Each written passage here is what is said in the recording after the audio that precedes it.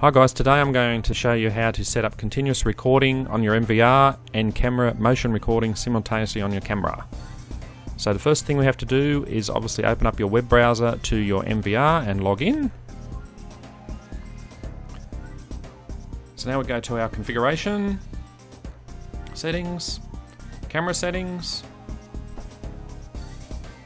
scheduled settings under that, and we then have to select our camera. In this case I'm going to select camera 3, and you'll notice that camera 3 currently has a blue, which means continuous recording, and we edit the schedule and the schedule shows continuous recording. So for that camera we're actually doing 24/7 continuous recording. Next we go down to the camera management and we select our actual camera. This is actually logging us into the camera, so we're now talking to the web interface directly onto the camera.